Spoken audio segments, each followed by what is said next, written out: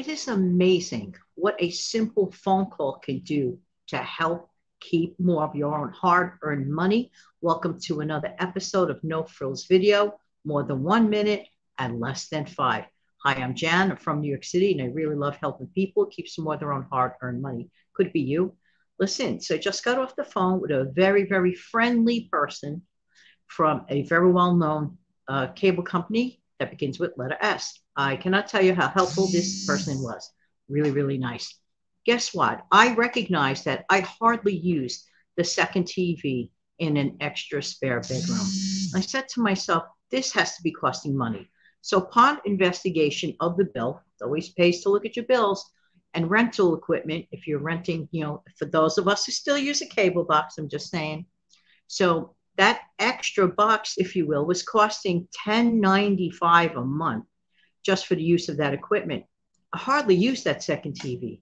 So I called into the company and they said, sure, just give back the box, and they'll just adjust the bill in the future. So my bill is now going to be about $11 less. All I did was make a phone call because the reality was I wasn't using that second TV.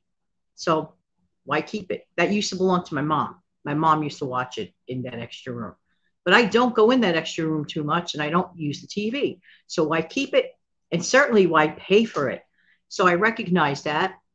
I wish I realized it a little sooner, but it pays to notice your own habits. Sometimes you think you're going to need something, but then upon careful inspection of your habits, you realize, hey, wait a minute, I really don't use that TV that much.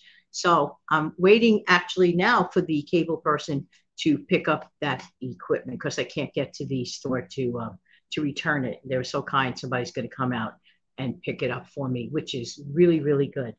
$11 a month save. Now that doesn't sound like a win, $11 a month. But let's do the math on how much per year. Okay, so we're talking close to $130 saved per year. Imagine, there you go. So consider that if this is you.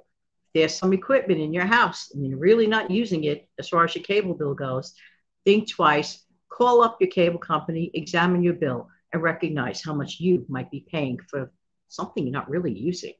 Have a great day, everybody. Take good care. Bye-bye.